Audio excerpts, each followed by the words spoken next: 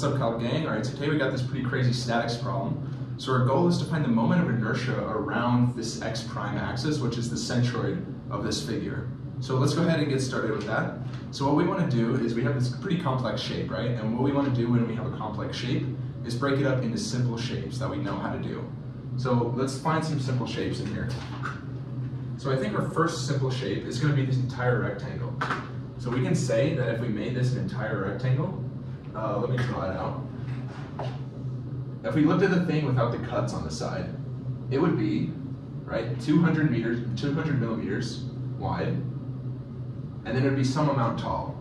And then our next shapes maybe could be these circles. So these are circles that are cut out. So if we take a line there, we can say that we have a circle that looks somewhat like this, right?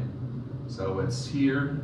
We know that the radius basically from here to any point is, or from out here, I guess. So if this is the radius, we know that this radius is 200 millimeters. So now we need to actually define the heights of these shapes. So to do that, we're going to use sine and cosine, right? So we can go ahead and make a triangle out of this. So yeah, let me make a separate triangle. So we're going to look at this quarter circle here, or this, yeah. So we know that this is 45 degrees, right? 45 degrees, and then this is 200. So we want to find the height, right? So this height is going to be sine of, so it's going to be 200. Let me put an arrow here. That's 200 sine of 45, right? 200 sine of 45 gives you the height, and then the base is going to be 200 cosine of 45. So we're actually going to find that that height is equal to 141 millimeters, and that this base is also 141. Nice. So let's go ahead and label out here. So on this height, let's find the height of this total rectangle. So it's 25 tall here, 141 millimeters, another 141 millimeters, and then another 25 millimeters. So it's going to be 25 plus 25 plus 141 plus 141. That height is going to be 333 millimeters. So then we have our shape here. So let's find everything else about this. So this distance we know is 141, and then this height is 141. So its total height is going to be, you know, what, that times 2, so it's going to be 282. So we'll get to that when it comes around later. So now we have these defined shapes, and it's just about finding the moment of inertia now. So what's the moment of inertia, right? Let me get my marker. Here it is. So the moment of inertia, the equation for this is I around x prime, we're doing around x prime, is going to be I bar of x prime plus area of the shape times distance in the x squared, or distance in the y squared. Because we're doing with respect to x, right? We're doing with respect to a line that's x, we need to do distance in the y squared. So let's break down this formula. So this is the inertia we're looking for, and then this inertia is going to come from a formula. So if you look in the back of your textbook or Google inertia for common shapes, you're going to find it for different kinds of shapes. Yeah. So let's do it for the rectangle first, and then area and the distance in y is the area from, or distance from the center of axis. So let's do it for the rectangle. So ix prime rectangle is equal to, so if we're doing it for the rectangle, so I x bar, if you look in the back of the book or whatever, it's going to be 1 over 12 base height to the third is what that is going to equate to. And then this next part is going to be area. So area is base times height, and the distance in the y squared. So let's find distance in the y squared first. So we're looking for distance in the y. So we're looking for distance away from the centroid. So the centroid is going to be at the center of this. And then distance in the y is distance to the centroid of the shape. So if the centroid line lies on the centroid of the shape, distance is going to be 0. So if this is 0, then this entire thing becomes 0. And we're just left with this part. So let's plug in our numbers. 1 over 12, the base is 200, the height is 333 cubed. Right, so you're going to get that I of x of the rectangle. I'm going to leave it up here.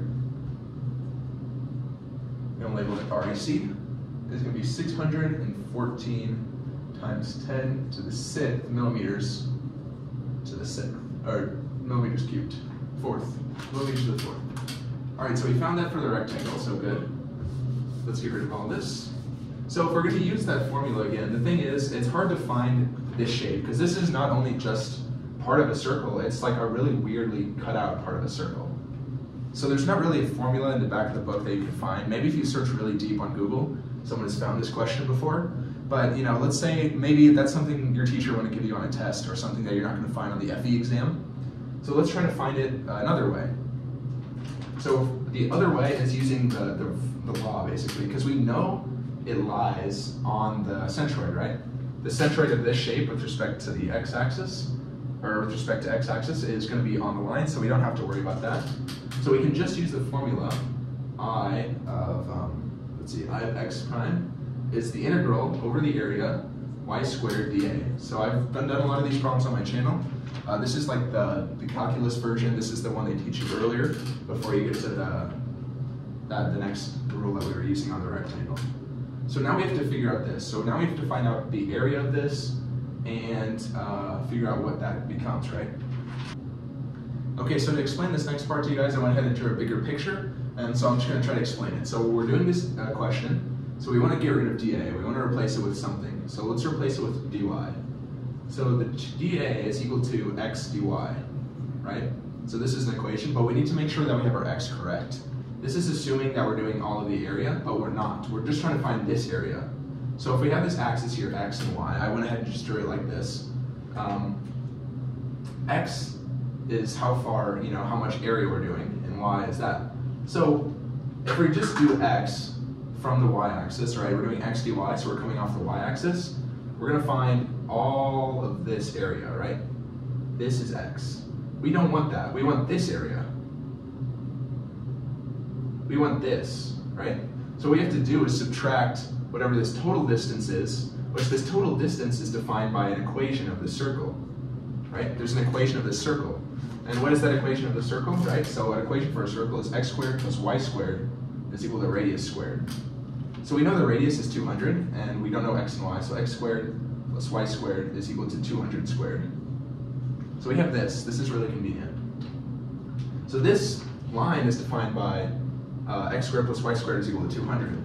So we want our distance, A is what we're looking for. So if we subtract whatever the distance is, right, which is defined by this, right, we're looking for x, so if we rearrange this, we get x squared is equal to 200 squared minus y squared.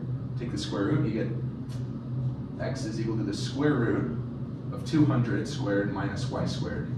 So this line here, it's in terms of x, is defined by x is equal to the square root of 200 squared minus y squared. That's how this is defined. So if we take the distance, which is this, and subtract x, we're going to get area. So we have to take this and subtract whatever this distance is, but we know x is 141. That's the radius, or that's the number we found earlier. So literally, dA, the change of area, is going to become, so it's going to become our total distance, which is the distance from the y-axis to wherever we are on the circle. So it's going to be square root of 200 squared minus y squared. And then we're going to have to subtract whatever distance we don't want, which is this 141. So minus 141. And then, of course, the dy. So finally, we have something we can plug in here. So let's just go ahead and plug that in. So I of x prime of the circle thing is equal to integral of y squared square root of 200 squared minus y squared minus 141 dy. And so our bounds for dy, where does y go from? So this goes from negative 100, right? We know that this height is 141, and this height is 141. So it goes from negative 141 to positive 141. So finally, we have an integral here that we can actually solve. But this integral is pretty crazy, and I actually don't know how to solve this integral. So we're engineers, we know how to plug this into a calculator. So if you plug this integral into your calculator, you get that I x prime circle is equal to 482 times 10 to the 5th millimeters to the 4th. Right, so that crazy integral solves out to that. So if we want to find, so let me just go ahead and erase this now.